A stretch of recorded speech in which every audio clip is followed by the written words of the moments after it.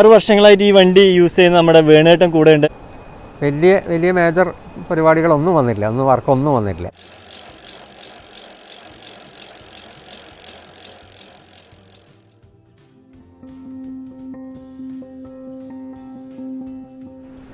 അപ്പോൾ ഫ്രണ്ട്സ്, നമ്മളിന്ന് കാണാൻ പോകുന്നത് 2000 മോഡൽ ഹിന്ദുസ്ഥാൻ മോട്ടോഴ്സിൻ്റെ ഒരു വണ്ടിയാണ്. HM+ എന്ന് പറയുന്ന മോഡലാണിത്. ഇതിന് ശേഷമാണ് പുഷ്പക് എന്ന് പറയുന്ന മോഡലുമായിട്ട് ഹിന്ദുസ്ഥാൻ മോട്ടോഴ്സ് വന്നത്. ഇന്ത്യയുടെ അഗ്ലിയസ്റ്റ് വെഹിക്കിൾ എന്ന് പറയുന്ന ശ്രേണിയിലാണ് ഇത് അറിയപ്പെടുന്നതെങ്കിലും ഇന്ന് പരപ്പനങ്ങാടി, മലപ്പുറം ജില്ലയിലെ പരപ്പനങ്ങാടി റോഡിൽ ഒരുപാടായിട്ട് യൂസ് ചെയ്യുന്ന ഒരു വണ്ടിയാണ് ഈ കാണുന്നത്. അപ്പോൾ 6 വർഷങ്ങളായിട്ട് ഈ വണ്ടി യൂസ് ചെയ്യുന്ന നമ്മുടെ വേണേട്ടൻ കൂടെ ഉണ്ട്. നമുക്ക് വണ്ടിയുടെ ഡീറ്റെയിൽസ് വേണേട്ടനോട് തന്നെ ചോദിക്കാം.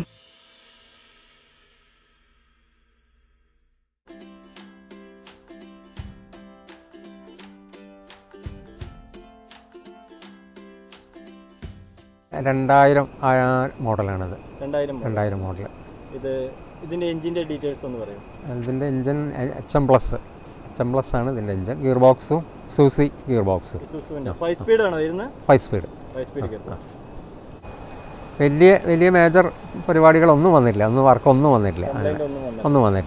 സ്പെയറൊക്കെ അവൈലബിൾ ആണോ ഇതിൻ്റെ? വേറെ അവൈലബിൾ പുതിയതൊന്നും ഇപ്പോൾ കിട്ടാനില്ല. നമ്മൾ പൊളി പോയിട്ട് വാങ്ങിക്കാൻ അധികം ചെയ്യുക. റയറായിട്ട് ചിലതൊക്കെ കിട്ടുന്നുണ്ട് പുതിയത്. കാരണം പഴയ സ്റ്റോക്കുള്ളതൊക്കെ ആരെടുത്തെങ്കിലൊക്കെ നമ്മളെ തിരൂരൊക്കെ ചില സമയത്ത് കിട്ടാറുണ്ട്. അതുപോലെ കോഴിക്കോട് നിന്നൊക്കെ. അല്ലാതെ മലപ്പുറം ജില്ലയിൽ ഇപ്പോൾ കൂടുതലായിട്ട് ഈ പരപ്പനങ്ങാടി ഏരിയയിലാണല്ലോ. പരപ്പനങ്ങാടിയും ചെമ്മാടും മാത്രമേ ഉള്ളൂ ഇപ്പോൾ ഈ വക വണ്ടികൾ. അല്ലാതെ വേറെ എവിടെയില്ല, നമ്മളെ മലപ്പുറം ജില്ലയിൽ എവിടെയില്ല. പിന്നെ പയ്യന്നൂർ ഭാഗത്തുണ്ട്. ഇതിൻ്റെ ഒരു സെൻറ്ററാണ് പയ്യന്നൂർ. ആദ്യം നേരത്തെ ആലപ്പുഴയായിരുന്നു. ആലപ്പുഴ ഇപ്പോൾ മുഴുവനായിട്ട് നിന്ന്. ആലപ്പുഴ ഇപ്പോൾ വല്ല ഡ്രൈവിംഗ് സ്കൂളുകാരുടെ അടുത്തൊക്കെ കാണുന്നുള്ളൂ. അതുമാതിരി തിരുവനന്തപുരം, മറ്റേ ഇവിടെ കന്യാകുമാരി റൂട്ടിൽ അവിടെയും ഇപ്പോഴും ഉണ്ട്. പയ്യന്നൂരും ആ ഭാഗത്താണ് ഇപ്പോൾ കൂടുതലായിട്ട്. ഇപ്പോൾ നമ്മളെ മലപ്പുറത്തിനേക്കാളും കൂടുതൽ പയ്യന്നൂരാണ് കൂടുതലുള്ളത് ഈ വണ്ടികൾ. ഇങ്ങനെയുള്ള HM+ഉം പുഷ്പകും ഒക്കെ ഉള്ളത് പയ്യന്നൂരാണ്, കൂടുതലായിട്ടുള്ളത് പയ്യന്നൂരാണ്. ഇതിൻ്റെ തൊട്ട് മോഡലാണ്, മുകളിലെ മോഡലാണ് പുഷ്പക്. അത്യാവശ്യം മോശം റോഡുകളാണ് ഇവിടെ. മെയിൻ്റെനൻസ് ഒക്കെ എങ്ങനെയാണ്? അങ്ങനെ ഇപ്പോൾ നമ്മൾ ചെറിയ ഇതിനൊന്നും അങ്ങനെ വലിയ മെയിൻ്റനൻസ് ഒന്നും വരാനില്ല. ഞാൻ പിന്നെ അങ്ങനെ വേറെ പുറത്ത് ഓട്ടങ്ങളൊന്നും ഓടണില്ല. സ്കൂളിൻ്റെ ഒരു ഓട്ടം മാത്രമേ ഓടണുള്ളൂ. അപ്പോൾ അതുകൊണ്ടൊക്കെ ആയിരിക്കും നമുക്ക് വല്ലാതെ മെയിൻ്റനൻസ് ഒന്നുമില്ല. പിന്നെ കമ്പനി പറയുന്ന രീതിയിൽ ഓടുകയാണെങ്കിൽ ഇതിന് അങ്ങനെ വർക്കൊന്നും വരില്ല. കമ്പനി പറഞ്ഞ സിറ്റിംഗ് കപ്പാസിറ്റി പ്രകാരം ഓടുക. ആദ്യമൊക്കെ ഇവിടെ നമ്മളെ ഈ ഭാഗത്ത് ഏകദേശം ഇതിൽ 30 പേരൊക്കെ യാത്ര ചെയ്തിരുന്നു. അങ്ങനെയൊക്കെ വരുമ്പോൾ ഗിയർ ബോക്സിന് പണി വരും, അങ്ങനെയൊക്കെയുള്ള പണികൾ കൂടുതലായിട്ട് വരും. ഇപ്പോൾ ഒന്നും പിന്നെ അങ്ങനത്തെ പ്രശ്നങ്ങളില്ല. ഇപ്പോൾ സിറ്റിംഗ് ലോഡിൽ മാത്രമാണ് അങ്ങനെ പാരലൽ സർവീസ് നടത്തുന്നുണ്ടെങ്കിൽ തന്നെ അതൊക്കെ ഓടണത്. അപ്പോൾ നമുക്ക് ഹിന്ദുസ്ഥാൻ മോട്ടോഴ്സിൻ്റെ ട്രക്കർ എന്ന ഈ വണ്ടിയുടെ കൂടുതൽ വിവരങ്ങളിലേക്ക് പോവാം. ഹിന്ദുസ്ഥാൻ മോട്ടോഴ്സ് അംബാസഡറിൽ യൂസ് ചെയ്തിരിക്കുന്ന സെയിം ഹെഡ്ലൈറ്റുകളാണ് ഇതിന് യൂസ് ചെയ്തിരിക്കുന്നത്. സെൻട്രലായിട്ട് ഹിന്ദുസ്ഥാൻ മോട്ടോഴ്സിൻ്റെ ഒരു എംബ്ലം വരുന്നുണ്ട്, അടിയിലായിട്ട് ഗ്രില്ല് വരുന്നുണ്ട്. ഹെഡ്ലൈറ്റിൻ്റെ ഒരു സൈഡിൽ പാർക്ക് ലൈറ്റ്, ഇൻഡിക്കേറ്റർ സെയിം സൈസിലാണ് ഇത് അറേഞ്ച് ചെയ്തിരിക്കുന്നത്. അംബാസഡറിൽ വരുന്ന ആ ഒരു പാർക്ക് ലൈറ്റ് അസംബ്ലിയുടെ സെയിം തന്നെയാണ് ഇതിലും വന്നിരിക്കുന്നത്. പിന്നെ നമുക്ക് നോക്കുകയാണെങ്കിൽ ഹെഡ്ലൈറ്റിനും പാർക്ക് ലൈറ്റിനും ഒരു ബോർഡർ സെയിം മെറ്റൽ തന്നെ മേക്ക് ചെയ്തിട്ടുണ്ട്. വണ്ടിയുടെ ഷേപ്പ് ഒരു ഡിഫറെൻറ്റ് ഷേപ്പിലാണ്. നമ്മൾ അതുവരെ കണ്ടിരുന്ന ജീപ്പിൻ്റെ ഷേപ്പിൽ നിന്ന് മാറിയിട്ട് കുറച്ച് താന്നിട്ടാണ് ഫ്രണ്ട് സൈഡ് ഇരിക്കുന്നത്. ഇത് 2 വൈപ്പർ മോട്ടോർ കൊടുത്തിട്ടുണ്ട്. ഇതിലിപ്പോൾ ഒന്നാണ് കണക്ട് ചെയ്തിട്ടുള്ളത്. രണ്ടും ഡൗൺ സൈഡിലാണ്, ഗ്ലാസിൻ്റെ ഡൗൺ സൈഡിലാണ് കൊടുത്തിരിക്കുന്നത്. പിന്നെ വണ്ടിയുടെ ടയർ നോക്കുകയാണെങ്കിൽ ടയറിൻ്റെ സൈസ് 6.40 15.8 PR ഇതിൻ്റെ ടയേഴ്സ് കമ്പനി കൊടുത്തിരുന്നത്. പിന്നെ ഡ്രം ബ്രേക്കുകളാണ്, ഫ്രണ്ടിലും ബാക്കിലും ഡ്രം ബ്രേക്കുകളാണ് കമ്പനി കൊടുത്തിരുന്നത്. വണ്ടിയുടെ ബാക്കിൽ നോക്കുകയാണെങ്കിൽ ലീഫ് സ്പ്രിംഗ് സസ്പെൻഷൻസ് ആണ് കൊടുത്തിരിക്കുന്നത്. ബാക്ക് വീൽ ഡ്രൈവ് ആണ് വാഹനം വരുന്നത്.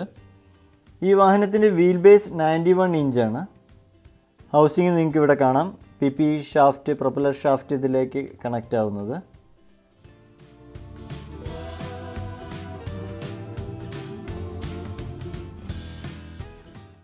പിന്നെ ഈ വണ്ടിയിൽ ഒരു മോഡിഫിക്കേഷൻ വന്നതെന്ന് പറയാൻ ഈ കാണുന്ന ബ്രേക്ക് ലൈറ്റ് ആണ്. ഇത് എക്സ്ട്രാ ഈ വാഹനത്തിന് വേറെ ചെയ്തതാണ്. ഈ വണ്ടിയുടെ സ്റ്റെപ്നി കാരിയർ വരുന്നത് ഇവിടെയാണ്.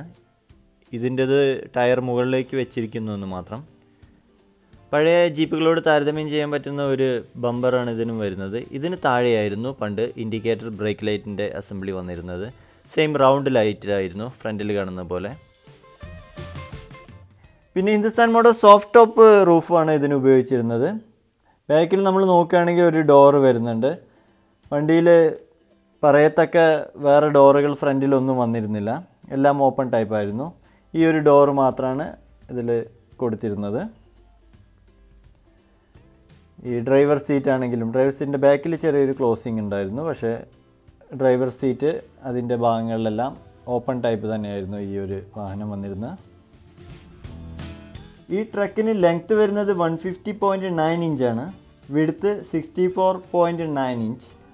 ഈ വണ്ടിയുടെ എൻജിൻ കപ്പാസിറ്റി നോക്കുകയാണെങ്കിൽ 1489 cc 4 സിലിണ്ടർ എഞ്ചിനാണ് ഇതിന് ഉപയോഗിച്ചിരിക്കുന്നത്. Power 38 HP 400 RPM torque produce ചെയ്യുന്നത് 80 Nm 2250 RPM. പിന്നെ വണ്ടിയുടെ ഉള്ളിലേക്ക് പോവുകയാണെങ്കിൽ സ്റ്റെയറിംഗ് നമ്മൾ കണ്ടു പരിചയമുള്ള അംബാസഡറിൻ്റെ സെയിം സ്റ്റെയറിംഗ് ആണ് ഇത് യൂസ് ചെയ്തിരിക്കുന്നത്. കൺസോളും അതുപോലെ തന്നെയാണ്. Speedometer, oil metre, temperature indication, fuel indication, ബാറ്ററിയുടേത് ഒക്കെ അംബാസഡറിന് യൂസ് ചെയ്തിരുന്ന ആ സെയിം തന്നെയാണ് ഹിന്ദുസ്ഥാൻ മോട്ടോഴ്സ് ഇതിൽ വെച്ചിരിക്കുന്നത്. മേലെയായിട്ട് ലൈറ്റ് കുറച്ച് ഇൻഡിക്കേഷൻസ് കൂടെ വരുന്നുണ്ട് ഇതിൽ.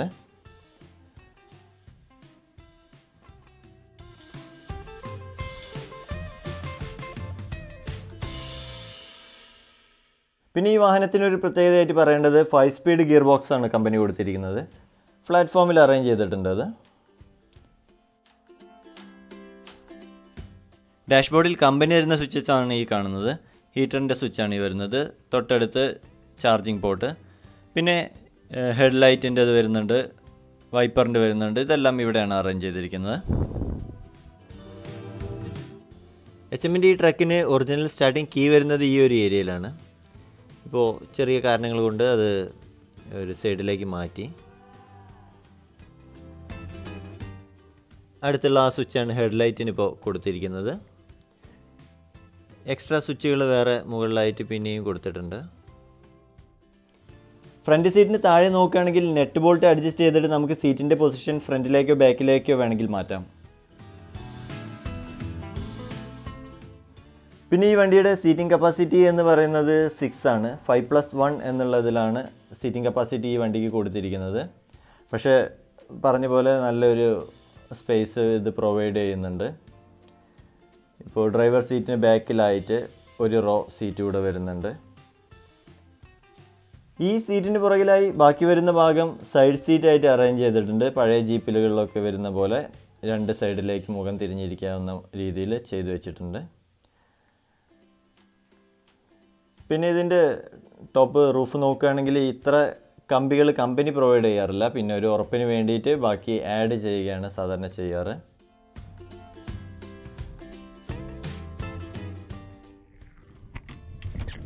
അപ്പോൾ നമുക്ക് ഈ ബാക്കിൽ വരുന്ന ഏറ്റവും ചെറിയ ഡോറ് തുറന്ന് ഒന്ന് പുറത്ത് നോക്കുകയാണെങ്കിൽ ഇതിൻ്റെ ടോപ്പ് സൈഡിൽ ഒരു ചെറിയ കാരിയർ കൂടെ വരുന്നുണ്ട്. അപ്പോൾ നമുക്ക് പണ്ട് കാലങ്ങളിലുള്ള യൂസിന് ഏറ്റവും ബെസ്റ്റായിരുന്നു. ഇപ്പോൾ എന്തെങ്കിലും ഒരു ഫംഗ്ഷനോ വേണ്ടിയിട്ടോ വിരുന്നിന് വേണ്ടിയിട്ടോ ഒക്കെ ആണെങ്കിൽ ഏറ്റവും കൂടുതൽ സാധനങ്ങൾ ക്യാരി ചെയ്യുന്നൊരു വണ്ടിയാണിത്. അപ്പോൾ നമുക്ക് ഈ വണ്ടി ഒന്ന് ഓടിച്ചു നോക്കാം. ആദ്യമായിട്ടാണ് ഹിന്ദുസ്ഥാൻ മോട്ടോഴ്സിൻ്റെ ട്രക്ക് ഓടിക്കാൻ പോകുന്നത്. ഡോറൊന്നുമില്ല, ചാടിക്കറാം.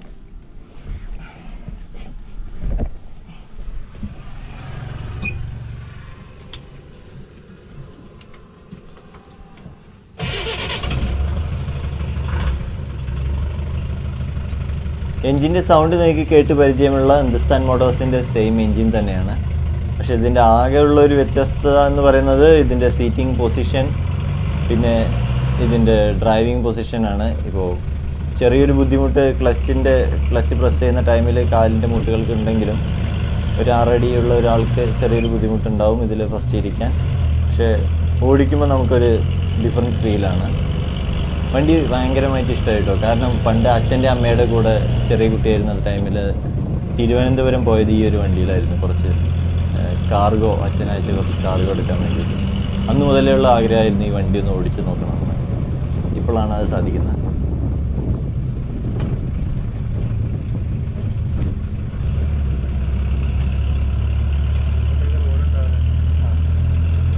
അപ്പോൾ ഈ റോഡ് ഇവിടെ അവസാനിക്കാൻ പോവുകയാണ്. നമുക്ക് ഈ വണ്ടിയുടെ എൻജിൻ റൂം കൂടെ ഒന്ന് കാണാം.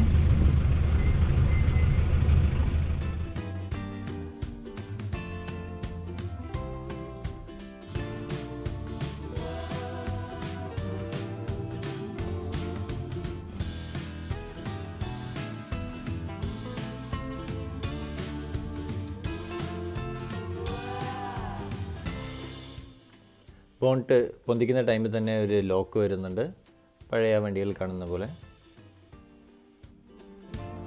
അപ്പോൾ ഈ കാണുന്നതാണ് ഹിന്ദുസ്ഥാൻ മോട്ടോഴ്സിൻ്റെ HM+ എന്ന് പറയുന്ന എൻജിൻ. വണ്ടിയുടെ ഫ്യൂൽ ഫിൽറ്റർ ഈ ഒരു ഏരിയയിൽ വരുന്നു. ഇത് അതിന് മുകളിൽ കാണുന്ന ആ ഒരു ചെറിയ പോർഷനാണ് ഫ്യൂവലിൻ്റെ ഹാൻഡ് പമ്പ് വരുന്നത്. ഫ്യൂവൽ ഇപ്പോൾ ബ്ലോക്ക് ആവുകയാണെങ്കിൽ നമുക്ക് പമ്പ് ചെയ്തെടുക്കാൻ വേണ്ടിയിട്ട്. പിന്നെ ഓയിൽ ഫിൽറ്റർ ആ കാണുന്നതാണ്. ഈ വണ്ടിയുടെ ബ്രേക്കിൻ്റെ ഫ്ലൂയിഡാണ് ഇത്. എൻജിൻ റൂമിൻ്റെ ഉള്ളിൽ തന്നെയാണ് ഇതും സെറ്റ് ചെയ്തിരിക്കുന്നത്.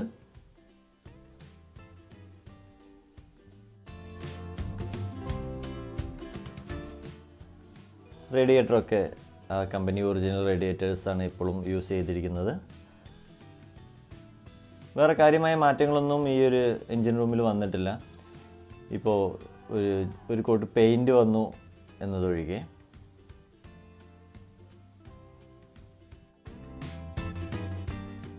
അപ്പോൾ നമ്മൾ നേരത്തെ പറഞ്ഞ പോലെ ഡീസലാണ് ഫ്യൂവൽ വരുന്നത്. 4 സിലിണ്ടർ എൻജിൻ 1489 cc ആണ്.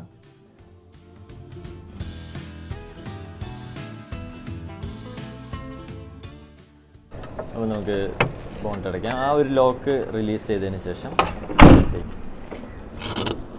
ഈ ഒരു ലോക്ക് കൂടെ അങ്ങ് വയ്ക്കാം.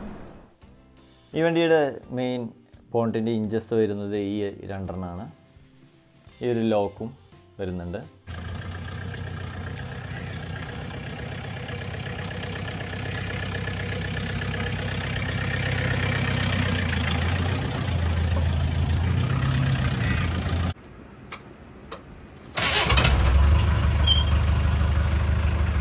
അപ്പോൾ നമുക്ക് ഈ വീഡിയോ അവസാനിപ്പിക്കുന്നതിന് മുന്നായിട്ട് വേണേടിൻ്റെ കൂടെ ഒരു യാത്ര പോയി നോക്കാം.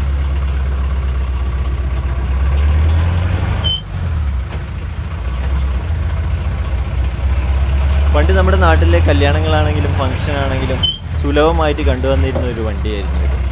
ഇപ്പോൾ വളരെ റെയറായിട്ടാണ് നമുക്ക് കണ്ണിൽ കാണാൻ കിട്ടാറ്.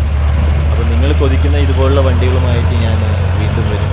നിങ്ങൾക്ക് വീഡിയോസ് ഇഷ്ടമാണെങ്കിൽ ചാനൽ ലൈക്ക് ചെയ്യുക, സബ്സ്ക്രൈബ് ചെയ്യുക. അടുത്തൊരു നിങ്ങൾ ഇഷ്ടപ്പെടുന്ന വേറൊരു വണ്ടിയുമായിട്ട് ഞാൻ വീണ്ടും വരുന്നതായിരിക്കും.